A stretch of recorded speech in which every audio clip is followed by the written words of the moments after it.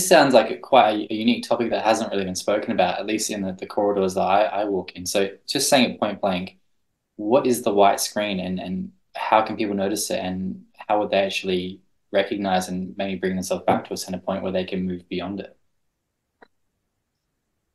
Wow. Okay.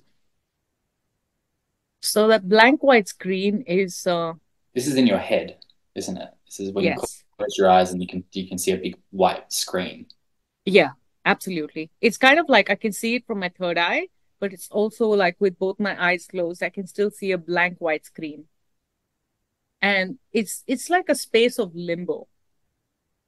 I know a lot of people say limbo is a lot of people imagine limbo or the void being a blank space, but I see it as a white blank space for whatever reason.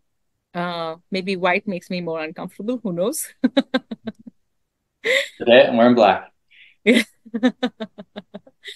So yeah, it's kind of like when you see that nothingness or void and however you experience it, like in my case, I experienced that as a white blank screen, but for somebody else, it could be a black blank screen, or it could be a space and a feeling of emptiness or nothingness, um, that you cannot move there. You can just be there.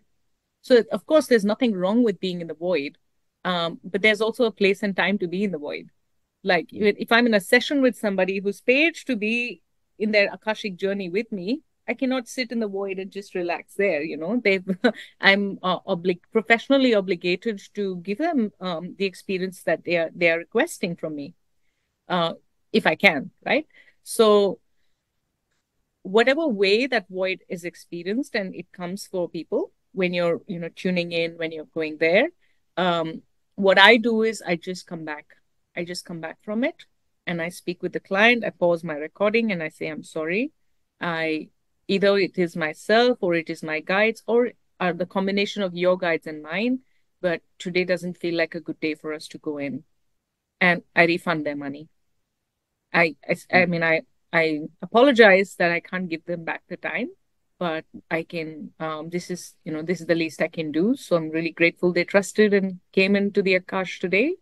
Mm, But today is probably not the right time. And some people they come back a few months later and it works. it works. Okay.